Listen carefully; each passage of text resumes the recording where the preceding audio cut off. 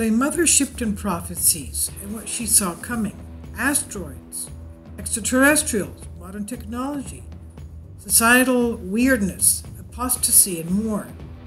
And her prophecies were locked away for a long period of time. She was a witch. She was a woman that somehow saw things. A lot of them have been fulfilled if we listen to this. She was Ursula Sautel. She lived between 1488 and 1561. Basically, around the time she was born before the discovery of America by Christopher Columbus, which was in 1492. But she saw a lot of things that would be taking place in the new continent. So that's very strange. Also, she was better known as Mother Shipton, and is said to have been an English soothsayer and prophetess. Now, what is a soothsayer? A soothsayer tells fortunes, and it's the practice of predicting information about a person's life. The scope of fortune-telling principle identical with the practice of divination. The difference is that the divination is a term used for predictions considered part of a religious ritual, invoking deities or spirits, while the term fortune-telling implies a less serious or formal setting. Now, the divination, or to be inspired by God, attempting to gain insight into the request situation by way of an occult standardized process or ritual. But the first publications of her prophecies, which did not appear until about 100 years after, about 80 years after she passed away. They didn't appear until 1641, 80 years after her reported death, contained a number of mainly religious predictions, but only 2 prophetical verses, neither of which foretold the end of the world, despite widespread assumptions to that effect. One of the most notable editions of her prophecies, published in 1684, states that she was born in Knaresborough in Yorkshire, which is it's north of England, it's just south of Scotland, in a cave known as Mother Shipton's Cave, which, along with the petrifying well and associated parkland, is operated as a visitor attraction. She was reputed to be hideously ugly, and I'm reading to you from Wikipedia. The book also claims that she married Toby Shipton, a local carpenter near York, in 1512. And she told fortunes and made predictions throughout her life.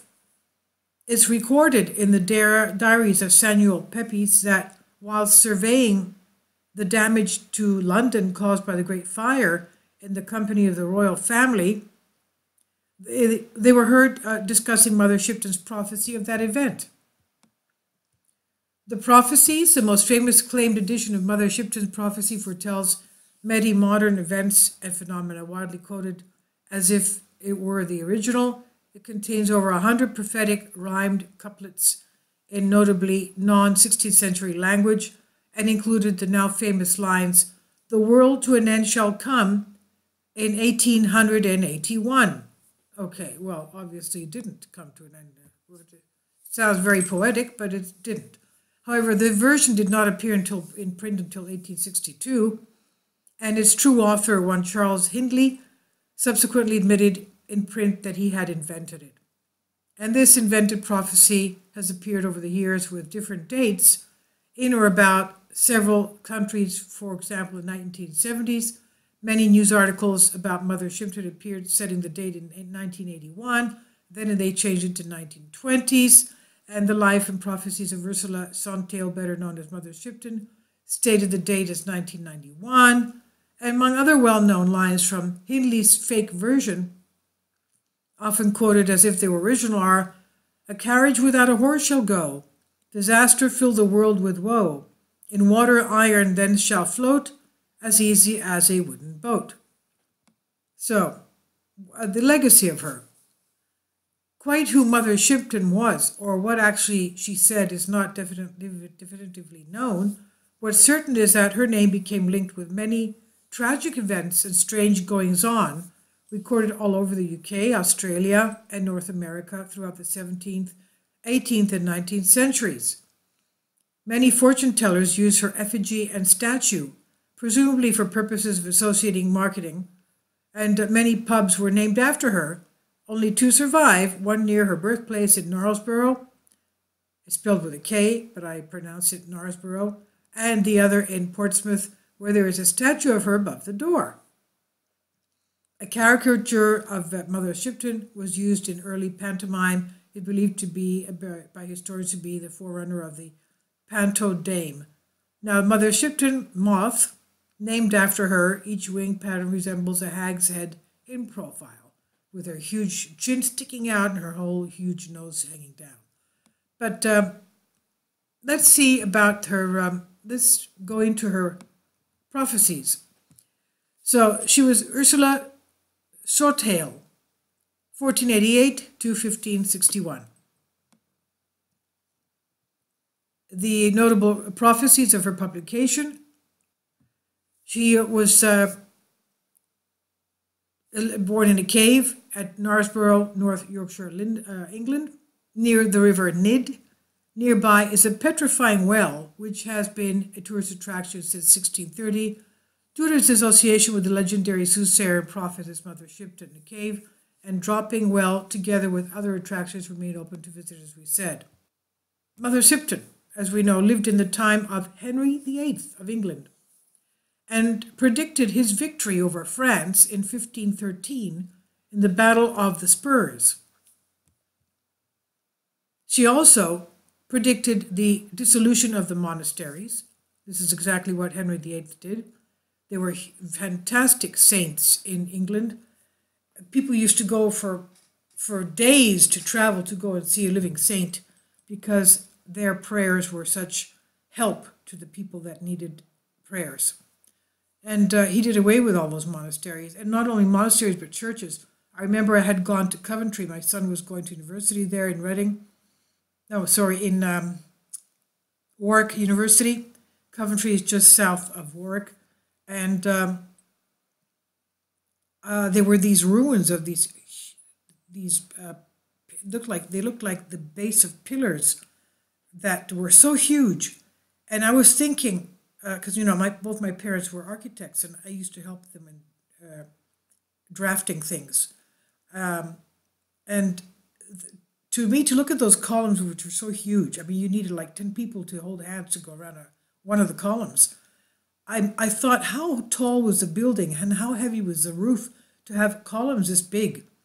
And, that was destroyed at the time of Henry VIII. So he also destroyed tremendous churches and cathedrals. So she predicted the dissolution of the monasteries. This led to the redistribution of the wealth and land held by the monasteries to the emerging middle class and the existing noble families. It's recorded in the diaries of Samuel Pepys that while surveying the damage to London caused by the Great Fire in the company of the royal family, they were heard to discuss Mother Shipton's prophecy of that event. And let's go into the poems of her prophecies.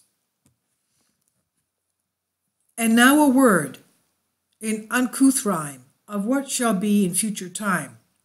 Then upside down the world shall be, and gold found at the root of tree. All England's sons that plough the land shall oft be seen with book in hand. The poor shall now great wisdom know. Great houses stand in far-flung vale, all covered over the snow and hail. A carriage without horse shall go, disaster fill the world with woe. In London, Primrose Hill shall be, a centre hold a bishop's sea. Around the world men's thoughts will fly, quick as the twinkling of an eye. And water shall great wonders do, how strange, and yet it shall come true. Through towering hills proud men shall ride, no horse or ass moved by his side.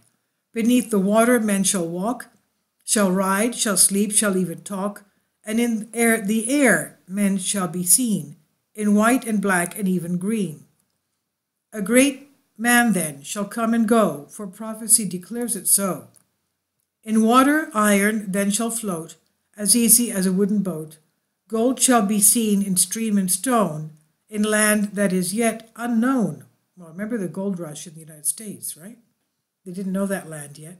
Gold shall be seen in stream and stone, in the quarries as well. We go on to read, and England shall admit a Jew. You think this strange, but it is true.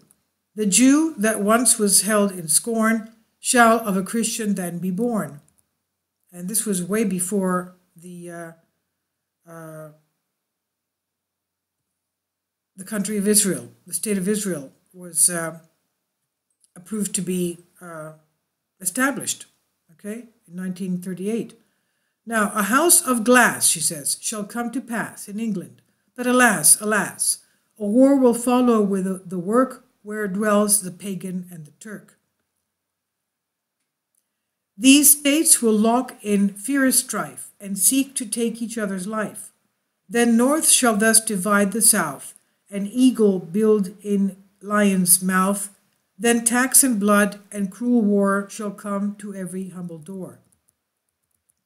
3 times shall lovely sunny France be led to play a bloody dance.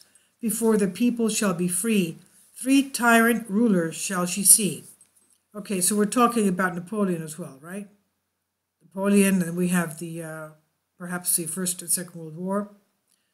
Quote, and then we go, 3 rulers in succession be, each springs from different dynasty.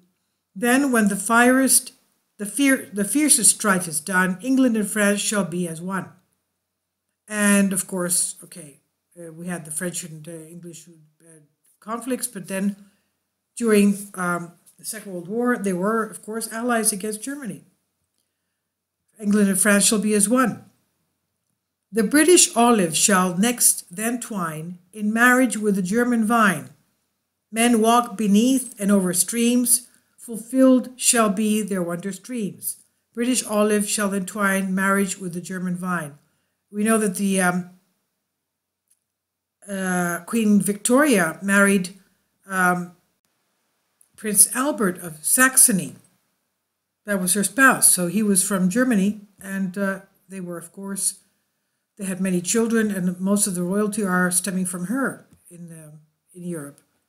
So the British olive shall next then twine in marriage with the German vine. We've said that. Men will walk beneath and over streams, fulfilled shall be their wondrous dreams. For in those wondrous far-off days, the women shall adopt a craze to dress like men and trousers wear, and to cut off their locks of hair. They'll ride astride with brazen brow, as witches do on broomsticks now. Well, yes, they do wear trousers, and they have cut off their locks of hair for short hair. And they ride astride with brazen brow, yes, feminist movement. And roaring monsters with a man atop does seem to eat the verdant crop. And men shall fly as birds do now, and give away the horse and plow. We have tractors, we also have airplanes. We have given away the horse and plow, except for the Amish, of course. And of course, the verdant crop, man atop. Roaring monsters, man atop, means, of course, cars. And we do away with some fields because we have highways and everything. Now they go there. There'll be a sign for all to see. Be sure that it will certain be. Then love shall die and marriage cease, and nations wane as babes decrease. Okay, we know what all that means. And wives shall fondle cats and dogs, and men live much the same as hogs. I'm not going to comment on that. You decide what you want to say. Wives shall fondle cats and dogs, and men live much the same as hogs. Okay. In 1926, build houses light of straw and sticks, for then shall mighty wars be planned, and fire and sword shall sweep the land. 1926. I guess that was between First and Second World War, 1926. Build houses light of straw and sticks, for then shall mighty wars be planned, and fire and sword shall sweep the land. Then pictures seem alive, with movement free, when boats like fishes swim beneath the sea, when men like birds shall scour the sky, then half the world, deep drenched in blood, shall die. Okay, well, movements, pictures seem alive with movements free. That's the movies, of course. When boats like fishes swim beneath the sea, that's submarines. When men like birds shall scour the sky, that's airplanes. Then half the world, deep drenched in blood, shall die. Okay, we're talking about, First, Second World War. For those who live this century through, in fear and trembling this shall do. Flee to the mountains and the dens, to bog and forest and wild fens. The people that lived in farms had food to eat. The people that lived in the cities during the First Second World War had problems, of course, sustaining themselves. And it goes on to say, for storms will rage and oceans roar, when Gabriel stands on sea and shore. She's referring to the Archangel Gabriel, obviously. And as he blows his wondrous horn, old worlds die and new be born. Now listen to this. This is very important. A fiery dragon will cross the sky 6 times before this earth shall die.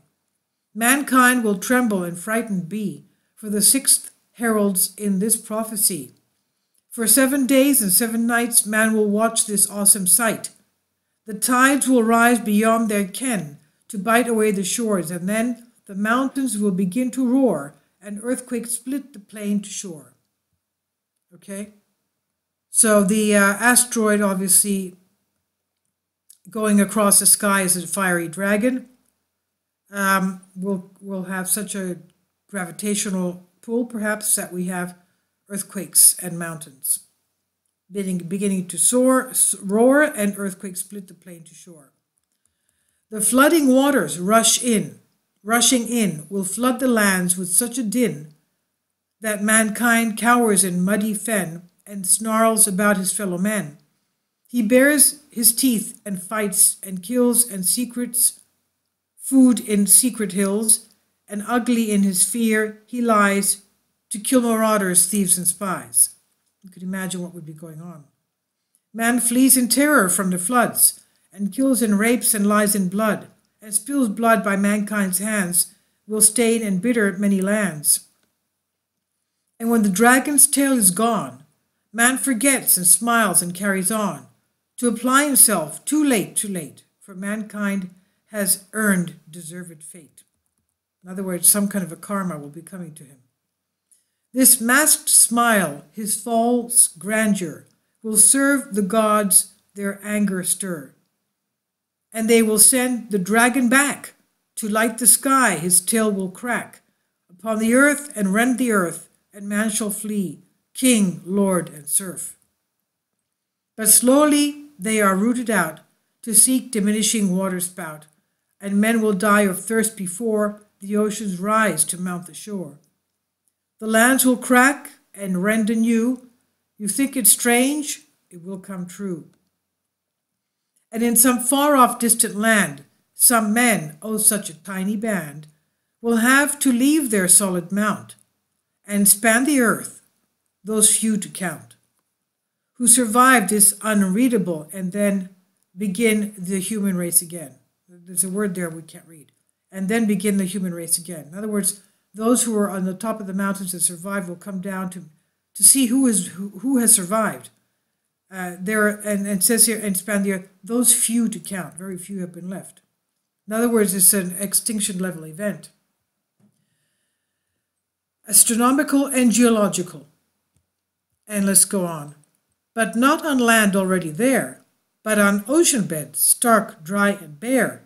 Not every soul on earth will die, as a dragon's tail goes sweeping by. Not every land on earth will sink, but these will wallow in stench and stink, of rotting bodies of beast and man, of vegetation crisped on land. Crisped means burnt on land. We have had comets in the past. About 12,800 years ago, the Younger Dryas event, they found soot in a layer of North America. And they said, oh, it was a comet impact. And then they found that same soot layer in the northern hemisphere, in Europe. And then they look around, they had that same soot layer in 7 different places. Basically, they figured that this was a comet that was in pieces. And it came to at least 7 different places on Earth. From Canada to Europe to Australia to South Africa to Latin America. And of course, that was the end of the Clovis culture, as we know, in North America. And it was an extinction level. I mean, a lot of species died from that. A lot of humans died from that as well. So this is something similar to that. So she says, not every land on earth will sink, but these will wallow in stench and stink of rotting bodies of beast and man, of vegetation crisped on land. But the land that rises from the sea will be dry and clean and soft and free of mankind's dirt, and therefore be the source of man's new dynasty. So new areas will come from the seafloor, be uplifted. There will be an uplift, and other areas will go down. And these areas will be clean, soft, and free for man to start anew. And going on, and those that live will ever fear the dragon's tail for many year. But time erases memory. You think it strange, but it will be. And before the race is built anew, a silver serpent comes to view, and spew out men of like unknown. Silver serpent, what is this, a silver serpent? Something long, frightening, unknown. You don't see it that often, and it's silvery, meaning it's metallic, shiny, metallic. A silver serpent comes to view before the race is built anew. A silver serpent comes to view, and spew out men of like unknown, to mingle with the earth now grown, cold from its heat, and these men can enlighten the minds of future man. Okay, well, what do you know? Did we have legends concerning these beings, these star beings coming down? A silver serpent comes to view. In other words, you see it coming, with your eyes, comes to view, and spew out men of like unknown. And these men can enlighten the minds of future man.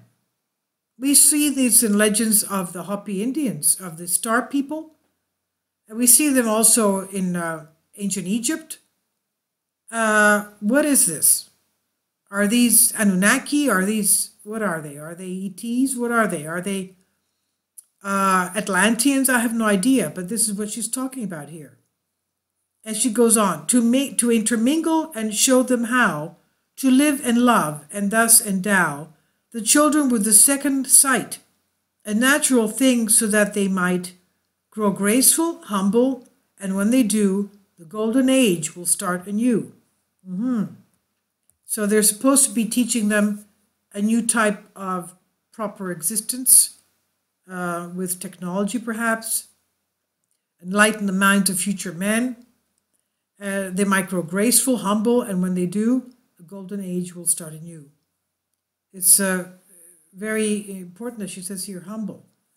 In other words, treat your neighbor as you would have them treat you. Now, it says here, the dragon's tail is but a sign for mankind's fall and man's decline. And before this prophecy is done, I shall be burnt at the stake at one, my body singed and my soul set free. You think I utter blasphemy? You're wrong. These things have come to me. This prophecy will come to be. That's the end of it. And no, that's not the end. Whatever. I've had poems found in the outer wrapping of scrolls. We're going on. Sorry, there's some more. I know I go. I know I'm free. I know that this will come to be. These were found on the outer wrapping of scrolls. I know that this will come to be. Secrets for this will be found by later dynasty. And she's saying that even though she's made the prophecies, she wrote these poems on the outer wrapping of the scroll, saying that this will be found by later generation. A diary made a dairymaid, a bonny lass, shall kick this stone as she does pass, and 5 generations shall she breed before one male child does learn to read. This is the held year by year. This is then held year by year, till an iron monster, trembling fear, eats parchment, word, and quill and ink, and mankind is given time to think. So an iron monster, trembling fear, eats parchment. That's the printing press. Words and quill and ink, and mankind is given time to think. And only then this comes to be will mankind read this prophecy, but one man's sweets another's bane, so I shall not have burned in vain.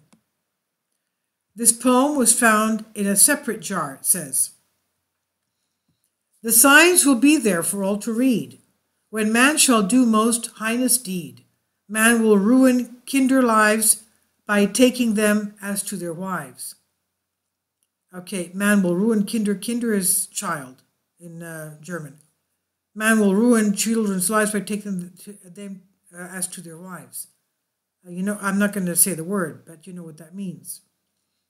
A murder foul and brutal deed, when man will only think of greed, and man shall walk as if asleep. He does not look, he many not peep. And iron men the tale shall do, and iron cart and carriage too. Okay, that we're talking about what? Buses, cars, trains. The kings shall false promise make, and talk just for talking's sake. And nations plan horrific war, and like us never seen before. And taxes rise and lively down, and nations wear perpetual frown. Over taxation, okay, false promises by leaders and politicians. Yet greater sign there to be seen, as man nears later century, 3 sleeping mountains gather breath, and spew out mud and ice and death. Okay, 3 sleeping mountains being some kind of extinct volcanoes are going to come to life, spewing out mud. We had mud floods, okay? I mean, there are a lot of, we're talking about pyroclastic flows, spew out mud, ice, and death. Pyroclastic flows, where you have the ice and, the ash mixes with the ice coming down as pyroclastic ice flows. And death, and earthquakes swallow town and town in lands as yet to me unknown. Which lands were unknown to her? It was the lands of, North America, Australia, New Zealand, okay?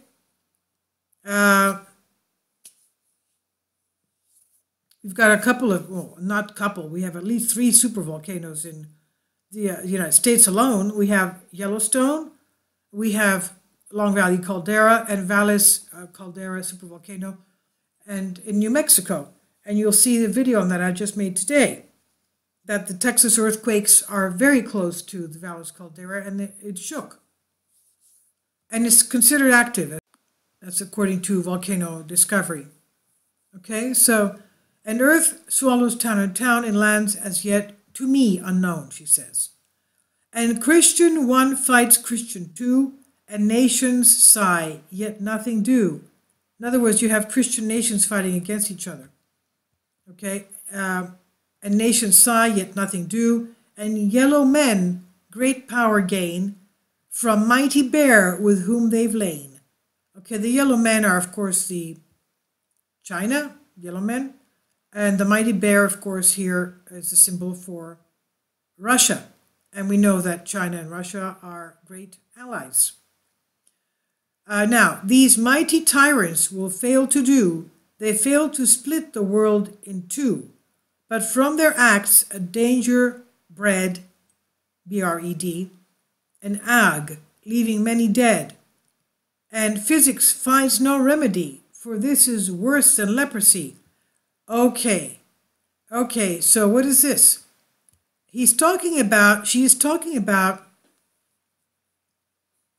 something from China. These mighty tyrants will fail to do, they fail to split the world in two, but from their acts a danger bred, meaning something came out of, a danger has come out of, an ag, meaning a plague type of thing, an egg, plague, egg, leaving many dead, and physics finds no remedy. She's talking about science, finds no remedy. For this is worse than leprosy. Okay, what are we going through now? What is this? Oh, many signs for all to see. The truth of this true prophecy. So this is on Crystal Links that I found it. You tell me what that last verse was about. The yellow men, great power gain from mighty bear with whom they've lain. These mighty tyrants will fail to do, they fail to split the world in two, but from their acts a danger bred, an egg, a plague, leaving many dead, and physics finds no remedy, for this is worse than leprosy. That's amazing. That's amazing. Okay, I did this on Mothershipton. I had done an older one on this, but somebody copied it, and I don't want to copy hers. I just want to make a new one because of the, wow, this, I shouldn't laugh. This is, look, a plague, a leg, an egg, A-G-U-E, leaving many dead, and physics finds no remedy, for this is worse than leprosy. This is amazing. You tell me what you think. Have we seen a lot of these things coming? And she even predicted the London fire. I think that was the Great London Fire. London Fire. Let me see. I think that was 1666. I remember the Great Line. Yeah, it was Thursday, September 6th, 1666. It gutted London. The Great Fire of London swept through the central parts of the English city. So this happened about when she passed away in 1561. So this was, the London fire happened 100 years after 105 years after she passed away, and she predicted that. So you tell me, this is surreal, and God forbid. But you know, the thing about the fiery tale that is in Revelation 8. We have the, let me see, the seventh seal and the golden censer. We have the Revelation 8 has to do with a star. A star. The star, it's not going to be something dark, like a dark planet. It's going to be a great, it says here, Revelation 8:10. The third angel sounded his trumpet, and a great star blazing like a torch. So that's a comet. Okay, that's a comet. Blazing like a torch, because the comet has a tail, the ice comes off, fell from the sky on a third of the rivers and on the springs of water. The name of the star is Wormwood. A third of the waters turned bitter. Many people died from the waters that had become bitter. Okay, and we do have the mountain. That's on, the mountain here comes before the star, but anyway. That's on Revelation 8:8 says, the second angel sounded his trumpet, and something like a huge mountain, all ablaze. When a mountain is ablaze, we see it, what, spewing lava, right? It's erupting. Was thrown into the sea. A third of the sea turned into blood, a third of the living creatures in the sea died, and a third of the ships were destroyed. Okay, then we have the Revelation 8:10. The third angel sounded his trumpet, and a great star blazing like a torch fell from the sky. So she sort of ties into this. I don't know. She first tried to use this as her prophecy, but okay, I'll leave links below for you for this. Tell me what you think concerning her prophecies. Having to see the gold and streams and mountains of the new land, a land she didn't even know yet, and the modern technology, the feminist movement, and things like that. So, okay, please leave your comments. Please be careful, and God bless you. Thank you.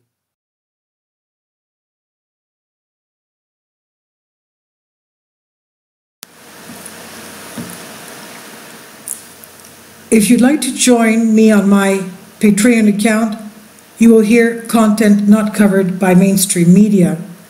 These riveting stories will be based on my research, and I will state my opinions and give my personal insight on diverse and controversial subjects and world events not covered by mainstream media, and not supported by YouTube guidelines. So whatever I have on my Patreon, most of those will not be on my YouTube channel.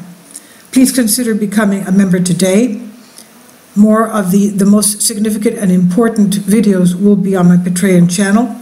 Your support helps me to continue my research and keeps this YouTube channel alive.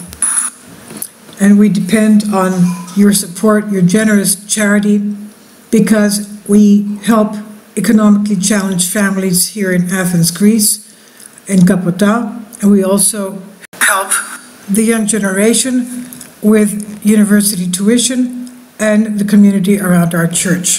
Thank you.